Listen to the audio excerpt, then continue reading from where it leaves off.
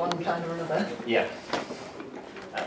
And the first we're going to read is called Tyrant and the Pillow Chase.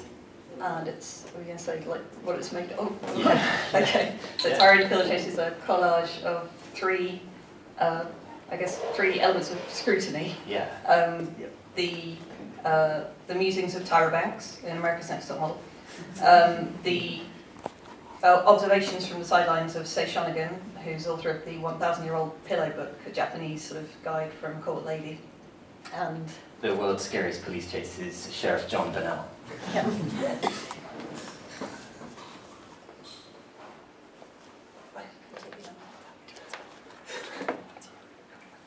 Okay. In spring it is the dawn that is most beautiful. Before an argument turns into an assault. Before an assault turns into a homicide. I have cut his hair. The School of Hard Knocks is now in session. As the light creeps over the hills, their outlines are dyed a faint red. I feel her pain, and I love every minute of it. Wisps of purplish cloud trail over them. Criminals who run today are faster than ever. I'm not a cookie cutter. I cut the cookies and I'll cut you. When police find out a person is hiring a hitman, they have to act fast. I only have one photo in my hand. Things that lose by being painted. Pinks, cherry blossoms, yellow roses. You look like a praying mantis. I think it's fabulous. A motorcycle is a beautiful and exciting machine. When the sun has set, one's heart is moved by the sound of the wind and the hum of the insects. The chase is on, and you're riding shotgun. Tomorrow you will meet with the judges. It is simply very cold. Attendants hurry from room to room, stirring up the fires. Your tree will bear fierce fruit. Sit tight. A file of wild geese like specks in the distant sky. Because the problem isn't the chase, it's the crash at the end of the chase. You're like a new colt, ready to run. As noon approaches and the cold wears off, no one bothers to keep the braziers alight. When an officer needs help, a good Samaritan can be the difference between life and death. And she was sent home. Every time I get in a police car, I realize the odds are always against the officer. A retainer who doesn't speak ill of his master. If you're a bitch, hide it. One of the last places you'd expect conflict is a cemetery. I was rooting for you. We were all rooting for you. And soon, nothing remains but piles of white ashes.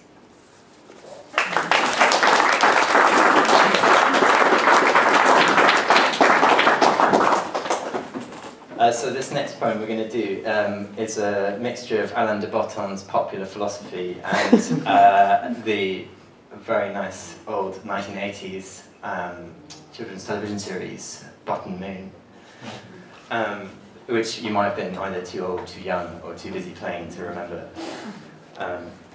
It's called We're Off to the Bottom Moon. And there's a countdown. So there's a countdown. So on this show there was something which looked a lot like a kind of barely modified baked bean cans, which a kind of series of basically cutlery that was thinly disguised as puppets would kind of wander in and blast off into space, and every time they did, there was a countdown. So halfway through this, if you want to join in, you may. And it goes 5, 4, 3, 2, 1. Thank you. Okay. Hello, Mr. Spoon. Hello, Tina Teaspoon. Mr. Spoon is teaching Tina how to paint her go-kart bright red. He's telling her not to put too much paint onto her paintbrush. Otherwise it will spill onto the grass. And they will always have bright red grass. Handy always to have a shot of perspective. Tina Teaspoon has found a ticket to the De Botton Moon Circus. Most of our childhood is stored not in photos, but in certain biscuits. Lights of day, smells, textures of carpet. We tend to imagine that happiness comes in decade-long blocks. Think more in terms of minutes. Let's begin the countdown together. 5, 4, 3, 2, 1. Up in blanket sky, De Botton Moon has turned pink with yellow spots. From here, nothing matters too much anymore, in a good way. What we understand to be normal is critical in determining our chances of happiness. Look, there's a dresser. It's a kitchen dresser. It's going to De Botton Moon. I wonder if Victor Vinegar wants to join in. Mr. Spoon can see something pink and purple on the bottom moon. He's going to press the round button so the spaceship lands on the bottom moon. Because one of the best protections against disappointment is to have a lot going on. On the bottom moon, Mr. Spoon hears the roar of a wild, woolly asteroid eater. Few of us are great communicators in relationships. We're too ashamed of ourselves to share calmly. What's up? Brew the Witch is planning a bottom moon party. And stirs up soup in a great big cauldron. Acquiring enemies may feel like a sign one's life has gone wrong. But it's more likely an indication one's found a few things to believe in.